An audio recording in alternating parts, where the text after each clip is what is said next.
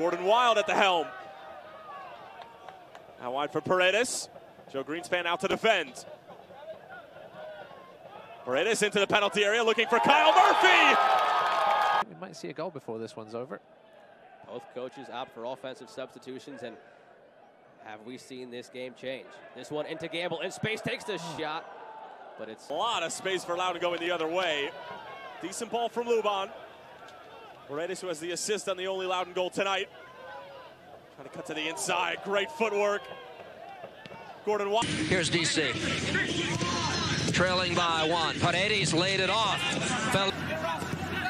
Brion. Paredes.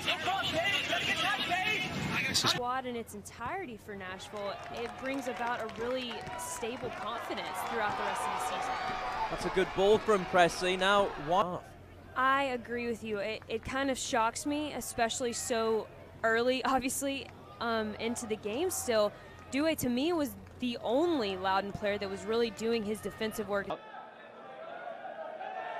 Only a couple of whistles that we've heard so far. Paredes, another young DC United. Paredes, all of 120 pounds. Just got caught. Defensive side that struggled last season, struggled mightily. They gave up the 8th most goals. Come forward again. Connor Presley this time. One back well by Paredes. Night.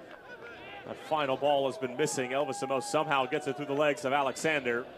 Pushed along, Paredes, a good bar. It's been Nashville pinning the home side back into their half, but have a chance to counter now. But switch over to the right side. Saravia. Paredes, a name we haven't called a ton, but in some space here. That was a nice turn by Paredes. Creates a lot of space on his left side. Obviously a very formidable opponent when they are away from home, especially midweek.